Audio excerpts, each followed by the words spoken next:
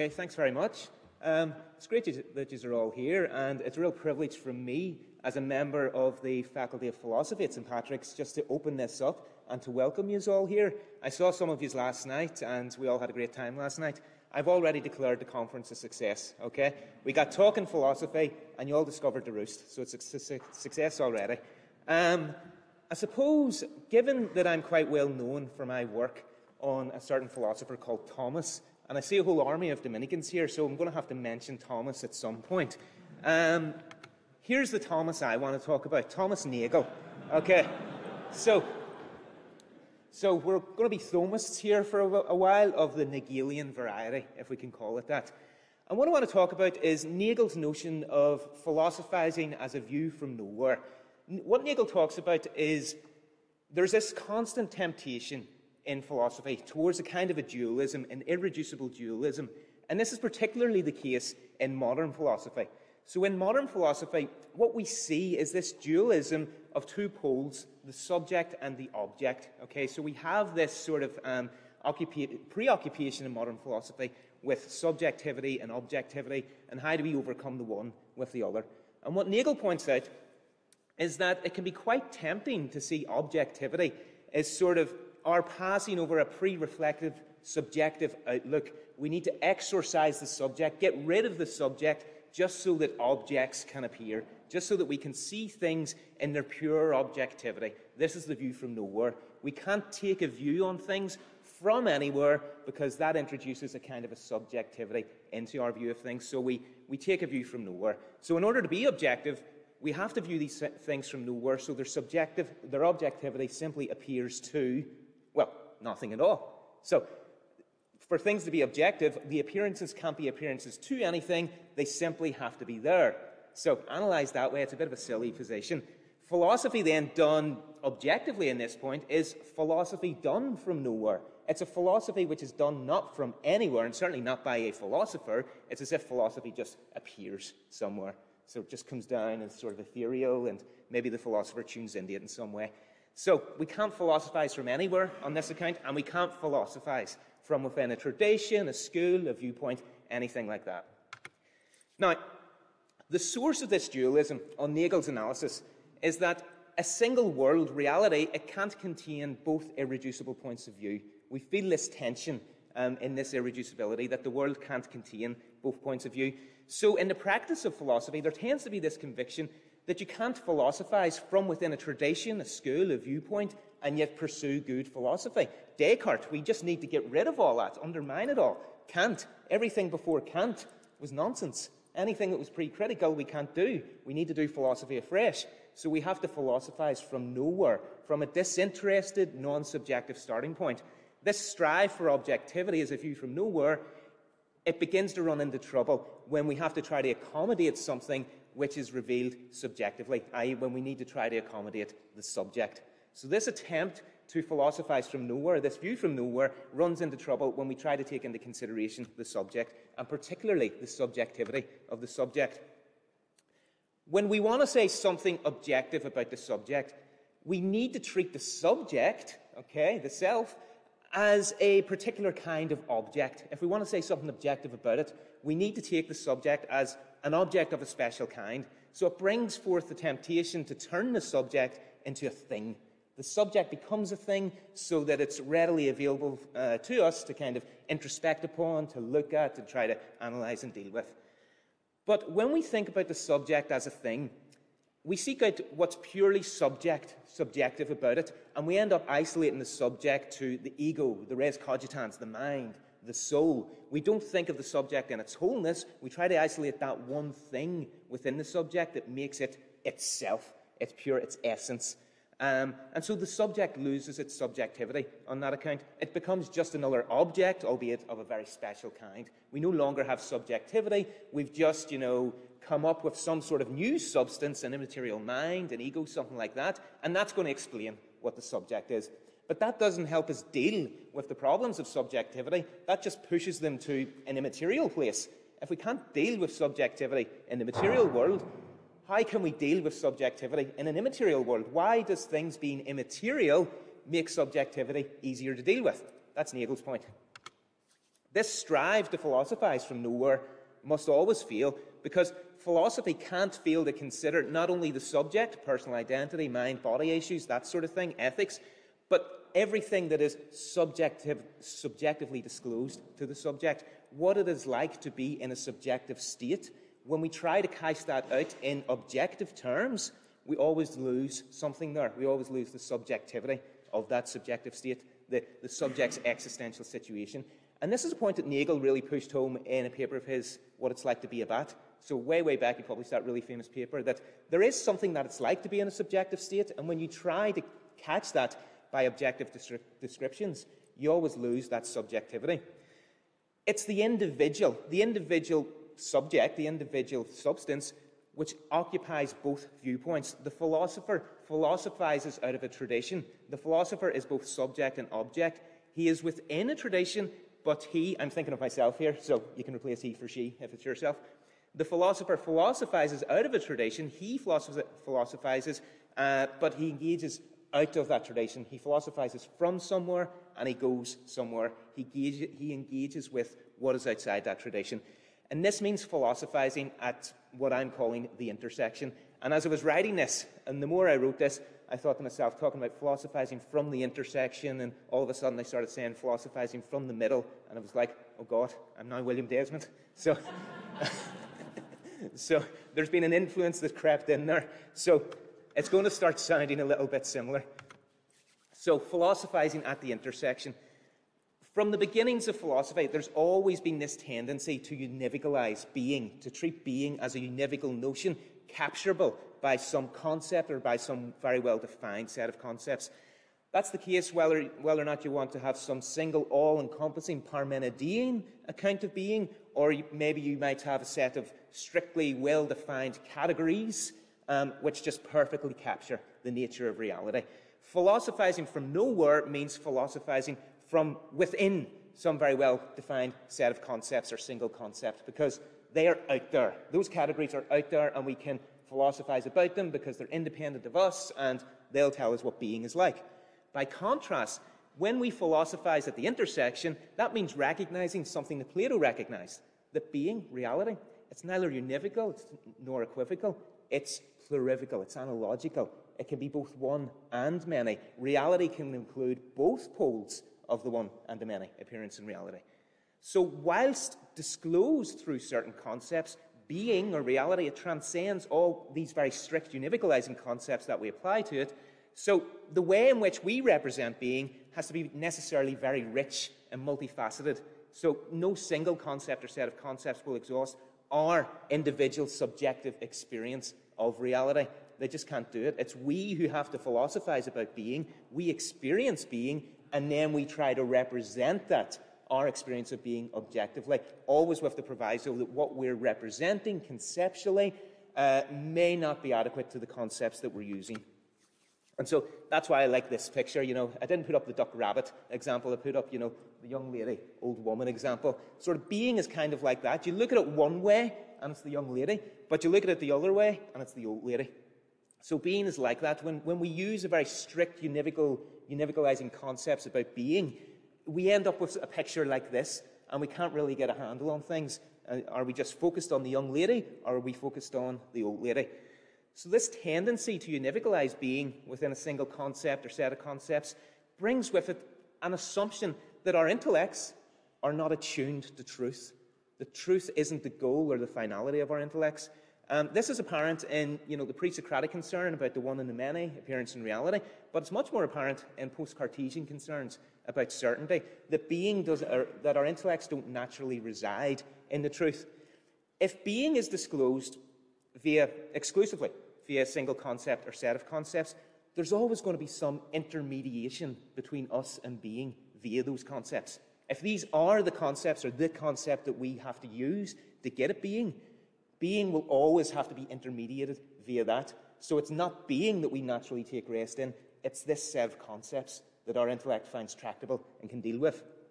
We may get a handle on being in some sort of way, by some sort of sophisticated technique, but we're continually under some sort of conceptual illusion of something which is other, and elusively other, which is being represented by concepts that we find that we can take rest in. Philosophizing from the intersection, I'm going to suggest, means taking seriously the notion that the intellect is attuned to truth as its proper object. We don't pass over the object for the subject, nor vice versa. We don't limit being to a strict concept or set of concepts. Being doesn't appear via representational intermediaries. Rather, being brings into operation certain conceptual episodes or capacities that we have that are native to us as subjects, and so there's an interplay between I as an individual, my intellect, and the reality with which I'm engaged, and neither can be reduced to the other.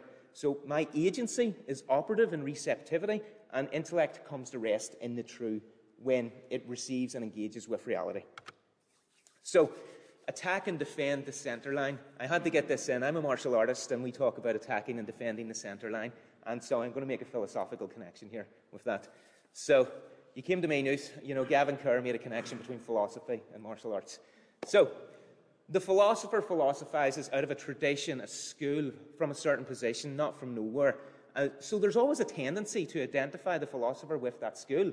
I was just chatting with Professor Klima yesterday about isms and about how, you know, somebody gets subsumed into an ism, and you don't engage with the philosopher. You end up engaging with the ism, and maybe the philosopher thinks something that the ism, you know, doesn't represent. One ends up being labelled as a member of a particular school and summarily just dismissed based on crude caricatures. You know, he's a neo-scholastic Viking Thomist, something like that. He could never possibly think in this way, that sort of thing. God help us, you know, he's one of them, you know, so he reads Ed Feezer, so dismiss that. We don't deal with that. That's the sort of tendency that we get in philosophy.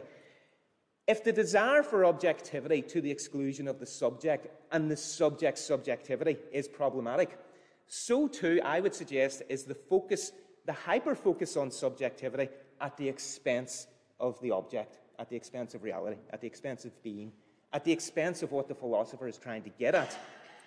There is something that it's like to be in a subjective state that objective descriptions just can't capture, but there's also a reality that the philosopher seeks to understand and affirm, and it's the philosopher trying to understand that reality, not some sort of ism. If the philosopher is just coming along and just sees Aquinas and just wants to be a Thomist, well and good, but he's not being a philosopher. Okay, so he's not trying to be a philosopher, he's just trying to be a Thomist. A philosopher is trying to understand reality, and if he comes to agree with Aquinas, and he's a good person to agree with, well and good, but he's being a philosopher then.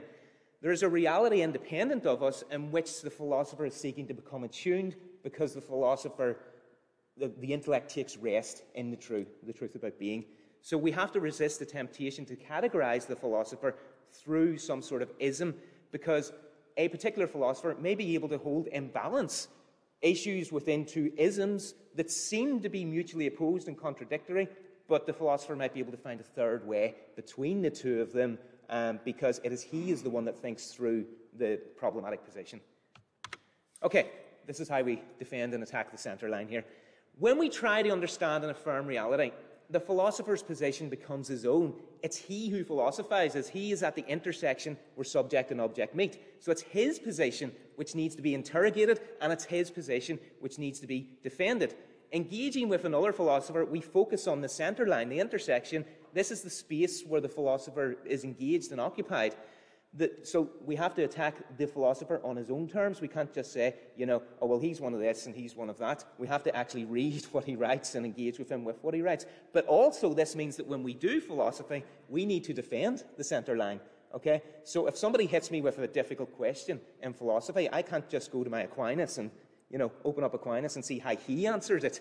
I have to try and answer it myself. And if I happen to agree with Aquinas through his inspiration, well and good. But if I happen to come up with a solution which comes from Kant or Hegel, well and good also. Okay, don't be another Thomist. Okay, be another Thomas. That's the idea. Okay, try to be your own philosopher. Be inspired by these people, but try to do philosophy yourself and engage with the problematics in philosophy yourself. This sort of gets me to what I think is the future of Christian thinking, the theme of the conference. I've been depicting a continual tendency in philosophy to collapse one of two poles into another. This arises out of a certain conviction that reality can't admit of two irreducible viewpoints. One has to be sort of swallowed up, consumed Parmenidean style by the other. And that's very manifest in modern philosophy in the dichotomy of subject and object. My suggestion as I've been suggesting, is we practice philosophy at the intersection where the two irreducible poles meet and come together. We don't try to swallow them up into each other. We find the intersection where they meet, and that's the position that the philosopher occupies. So this is what I think this has to contribute to Christian thinking. Philosophers occupy in this space where subjectivity and objectivity meet. Being is disclosed to the philosopher. In sort of realizing that disclosure of being, one becomes a philosopher. The philosopher has an experience of being as subject and seeks to represent that as object. And that's the case for the Christian life, I'm going to suggest. We experience God, we have this experience, a disclosure of God, through the mediation of the sacraments, the liturgy, Scripture. We're subjects of that experience. There is something that it is like to have that experience of God, and we seek to articulate that objectively. When we articulate our experience of God in objective terms, we do the work of the traditional philosophers, theologians. We write summas. That's the sort of thing that we do. We put together a philosophical theology, all with well-organized objections, replies. We systematize our thinking about the Christian mysteries. So we have that experience, and then we try to represent it, and that's when we produce this systematic theology. But just as there's a tendency in philosophy to overlook the subject for objects, so too in the Christian life, we can overlook the lived experience of God that we've all had for the truths about God that we affirm. We end up affirming the truths about God, and they're all well and good, and we need to do that. But sometimes we do that at the expense of the lived experience of God, at the expense of the mystical side of things. So we often see this in interminable disputes about God's existence and nature. Okay, so God's existence, existential inertia, God's simplicity, non-simplicity, all these disputes which just seem to be interminable. And it's as if God had nothing better to do than to exist. And I need to read you the quote from this great Belfast man, okay, C.S. Lewis. It's a brilliant quote.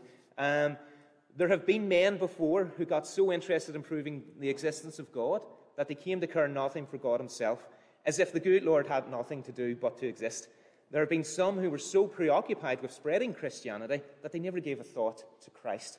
The idea here in that captures what I'm suggesting, that when we become so preoccupied with how we objectively represent our experience of God, we lose the lived experience of God, and then so our Christianity becomes a shell, becomes hollow. It's right and just that classical theists defend classical theism. We need to do that. We need to have rigorous systematic thinking. That's great. Christian thinking won't have a future unless it has that sort of philosophy behind it, and no problem with that. But what happens when classical theism is no longer under dispute?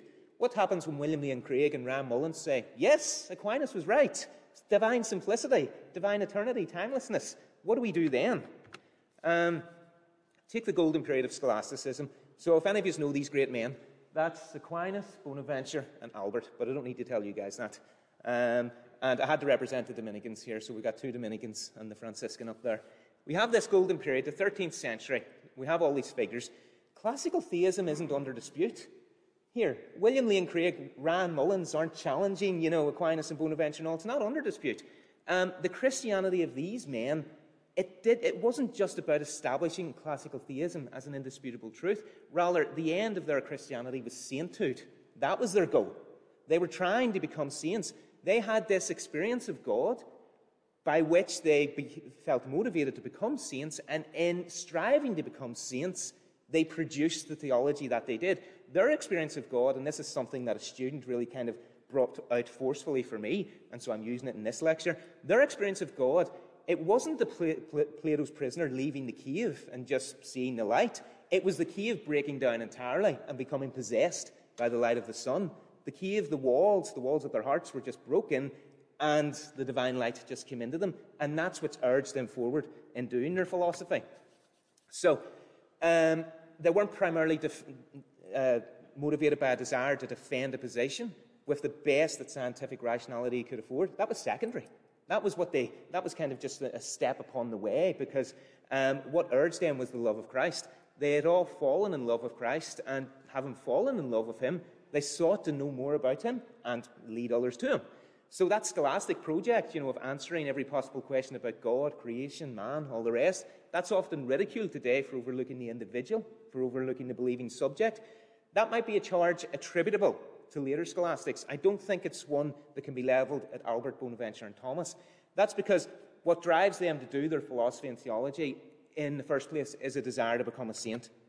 The task of philosophizing at the intersection where subject and object meet, I think, is one that can be applied to the Christian life. To philosophize at the intersection means not passing over the subject in favour of objects, but also not reducing being to a matter of subjective disclosures. It's to hold both in a balance. So being brings in the operation capacities of the subject, without which there would be no disclosure of being. The reflective Christian philosopher experiences the love of God, the one who is wholly other than the philosopher, and that experience is one had by the Christian philosopher and carries with it its own subjective conditions. We all have our own experience of God. We all have our own cave, which God's grace breaks down in our own particular ways, and that has its own subjectivity, its own phenomenology to it. And they're brought up, but those subjective conditions, they're brought into an operation by an other self, something genuinely other than the subject, a self that draws the philosopher, in this case, to himself. So the reflective Christian philosopher, in being drawn to God, is led to articulate and affirm truths about the one he has experienced. And so out of that experience, then, the Christian philosopher affirms truths about God independent of himself as a philosopher. The pursuit of sainthood in the life of the Christian philosopher, then, I suggest, overflows into an affirmation of systematic truths which are affirmable about God. And so a philosophical practice that occupies either pole of the intersection ends up collapsing all the truths about God into truths about our personal experiences of God, or it reverts to affirming those truths affirmable about God that wholly exclude our experience of him, and neither, I'm going to suggest, provide for good Christian thinking. So, if Christian thinking is to have a future, Christian thinkers, I'm going to suggest, have to philosophize from the intersection in which God and the subject meet. So thank you very much. Thanks for listening.